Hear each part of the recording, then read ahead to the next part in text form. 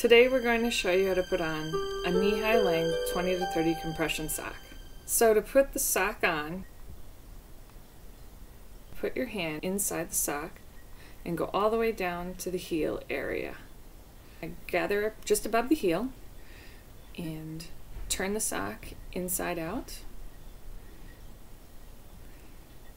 And then you'll look for the heel. If you lose it, you'll be able to see the stitching inside. This part of the sock should be facing yourself.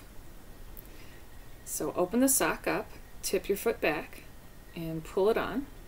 Tip your foot forward and pull it the rest of the way to the heel and the ankle area.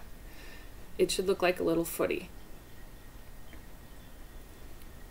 Then gather the material and flip it the right direction. And you don't want to grab directly from the top band because you can separate the top band from the sock and tear it. So gather a little deeper and then pull upward. If you need to gather again, go ahead and then push outward with your thumbs. You may wind up with a little bit of doubling over or gathering going on. You don't want that because it can cause discomfort. So to get rid of this, you can either smooth with your hands. If that doesn't work, put your thumbs back in the sock and push outward and gather, and then gently pull up.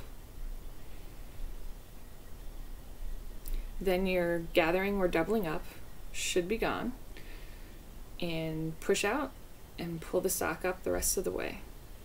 You should have 2 finger lengths between the crease in your knee and the sock so that you don't get a doubling up again.